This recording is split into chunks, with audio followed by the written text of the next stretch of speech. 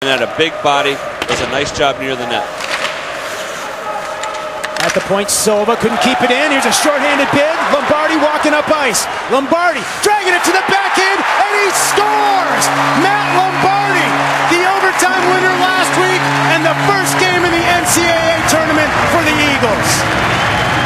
Well, in NCAA tournaments, you need your role guys to step up. Matt Lombardi, as you said, started it last week in the final in hockey. He's getting that overtime winner today. Gets a huge goal to put BC on the board early. Alaska's been doing a nice job controlling the game, controlling the tempo. That's just what Boston College needed to get them going. Was a nice shorthanded bid. Get everybody moving, get the bench up. On the other hand, Alaska-Fairbanks didn't need that. We'll see how they react in their first. That bid from Granberg. And Mullane hustles it back the other way in transition.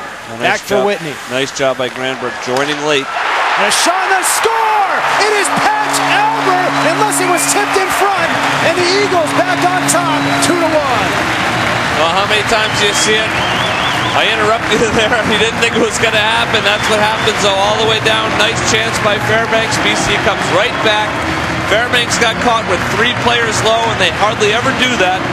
But you saw the chance by Granberg, which caught him low.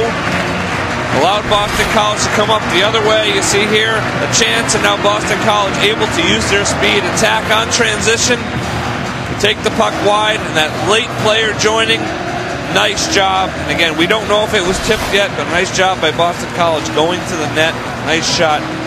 Puts them up 2-1. Alaska-Fairbanks. Jim's able to keep this puck in. DeMullen couldn't control it behind the net. This puck centered. Tipped out to center ice. Now Price after it in the foot race. And a penalty call coming up. And, well, we got hooked twice on that one.